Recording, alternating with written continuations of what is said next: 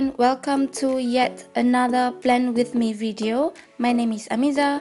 Before we start, as always, here are all the supplies that we are gonna be using in this month's setup.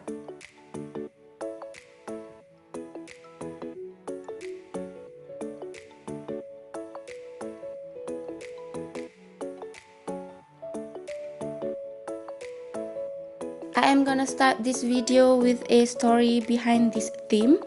So I originally planned to film and upload this video earlier than this, but unfortunately I had a serious creative block.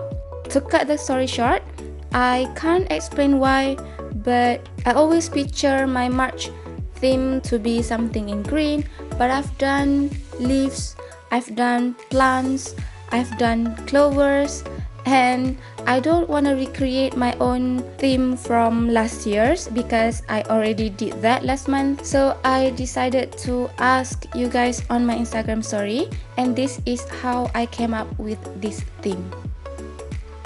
My theme for this month is watermelon. As I mentioned just now, yes, I did ask you guys on my Instagram story, but no, nobody really came up with this particular theme because there were so many suggestions like plants, fruits, shapes. So I thought it is best and fun for me to combine some of these suggestions. In case you guys can't tell from this video, to create the watermelon, I just draw these half sphere and triangular shapes on my thumb by using my Crayola Super Tips in the color of blush pink. After that, I went ahead and pressed my thumb randomly on this cover page, and once I've done, I went ahead and outlined the watermelon with my fine liner. I also added some details for the seeds, and I added the green skin or the rind by using my Crayola Super Tips in the color of light green.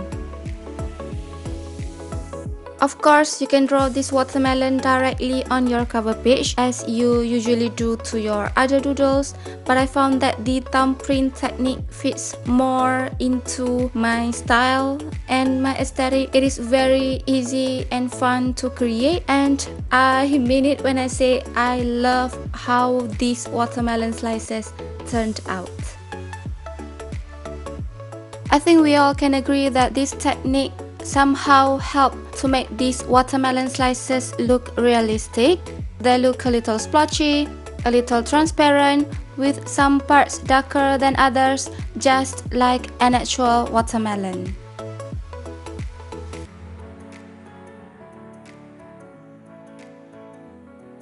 Moving on to the next page, this is my monthly log or monthly spread. So for this spread, I first draw these lines that also act as the divider for each week. As usual, the size for each day is 5 × 5 grids. I am kinda into this whole open calendar layout lately. I feel like it gives me more room for my tasks. It also looks more minimal, and since my theme for this month is a bit colorful, I wanted to make sure that my whole setup will still look as neat and minimal as what I usually go for. I use the empty space in the left hand side of this spread for my notes and also YouTube ideas. I also decided to decorate this section with some watermelon slices by using the same technique that I used for my previous pages.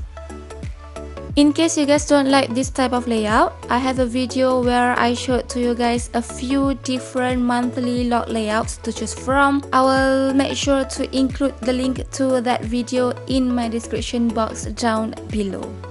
So back to this monthly log, of course, you can just leave this section as is. I decided to use this light grey Tombow dual brush pen in code N95 to create some lines for this section because I feel like this whole spread is too minimal to my liking. So by adding these lines, I think it sort of balances everything out. And to complete the whole setup for this monthly log, I then went ahead and write down the header in the upper right corner of this spread. The next spread is my habit tracker page. Nothing really fancy going on with this month's tracker. This is the same layout that I've done I think multiple times already, but in case you guys are new to my channel, the section on the left hand side is for the habits or things that I wanted to track, and the section above this box is for the days and dates of the month. And same with the note section in my monthly log, I decided to draw these watermelon slices here as well. But as you guys can see, I did some mistake here, but it can be easily fixed with my Pentel fine tip correction pen. And speaking of fixing mistakes, I also have a video where I show to you guys my favorite go-to ways when it comes to fixing mistakes in my bullet journal. The link to that video will be included as well in the description box down below in case you guys are interested.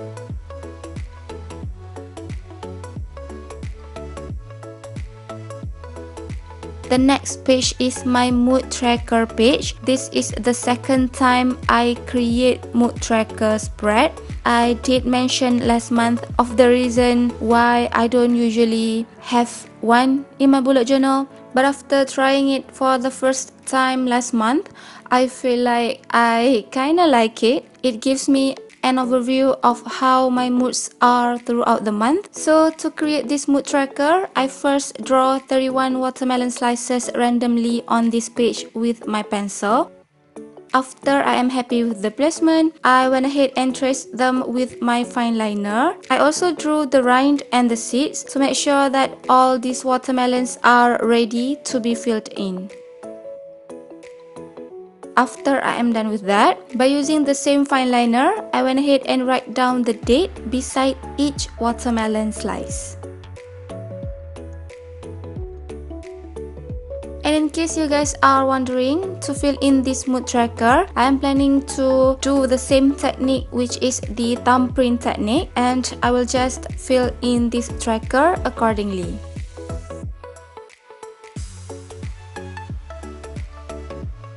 The next and the last spread I have for this month's setup is of course my weekly spread. So for this weekly spread, I first drew 8 boxes, 7 for the days of the week, and another one is dedicated for next week's tasks. The size for each box is 14 × 8 grids. The empty space on the left hand side is for my notes section, and I also decided to add some watermelon slices on the right hand side of this spread.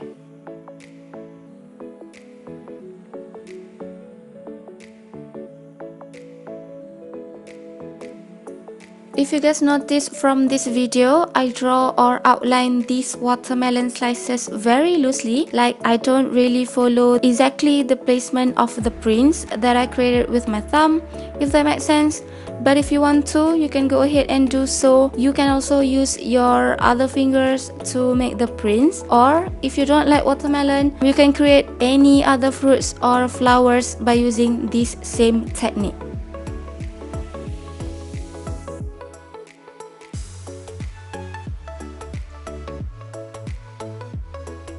And in case you guys are curious, I am using this slightly dark shade of green to fill in the empty space in between this watermelon, because as I said, I want my March theme to be somewhat in green, but you can leave it as is, or if you prefer, you can also use any color that you want.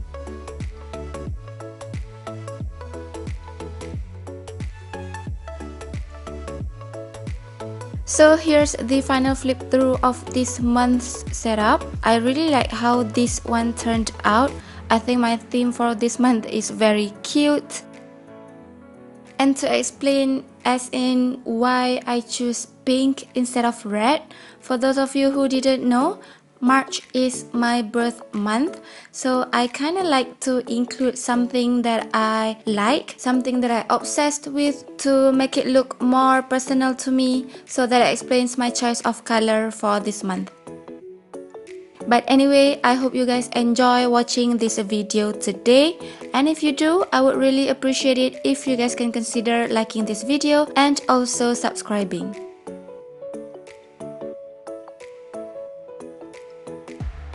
Also, let me know if you guys have any questions and suggestions, and I will talk to you guys again in my next video. Until then, bye bye.